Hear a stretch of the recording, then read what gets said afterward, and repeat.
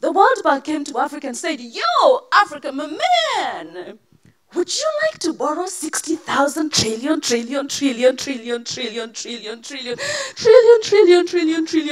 dollars, multiplied by $60,000 trillion in interest? And you can spend that money in digging dams for your hydroelectricity. And not a single skeptical African went, wait 1 minute, bastards. There is no water in Africa. How the hell are we going to fill the dams without water? So we took the money. And it's now in the robber's den called, what is it called? Oh, yeah, Switzerland.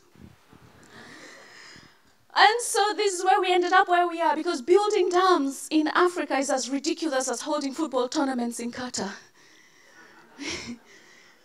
If only there was something that was free and widely available in Africa that could be harnessed for electricity. That's right. The sun. There was someone, though, who recognized the value of the sun, and that person was my father.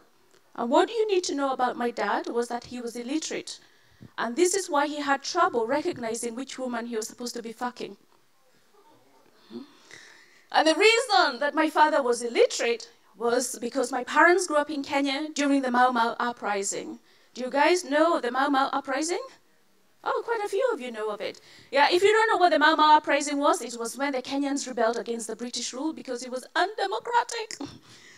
And you know, like, Africa gets a lot of hassle about our dictators, right? What lesson do you think we took from 100 years of being fucked up the ass?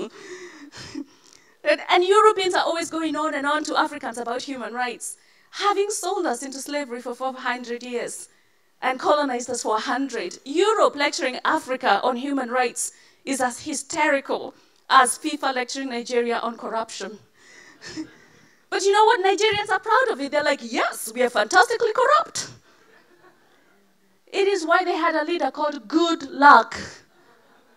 If your leader is called Good Luck, you know you need it. Right? It's like having a pilot called Fingers Crossed. Or a sergeant called Oops. And this is the thing, if your leaders call them